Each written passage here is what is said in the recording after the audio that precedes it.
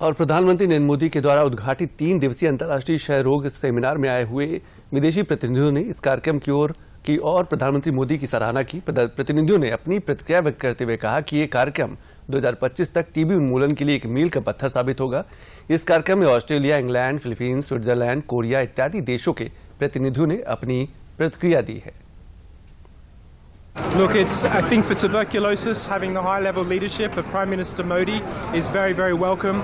Not only his leadership, but the leadership of the entire Ministry of Health and the TB program in India. We've heard Prime Minister Modi say TB will end by 2025. We hope not just in India, but all around the world. And under his leadership, we hope that can become a reality.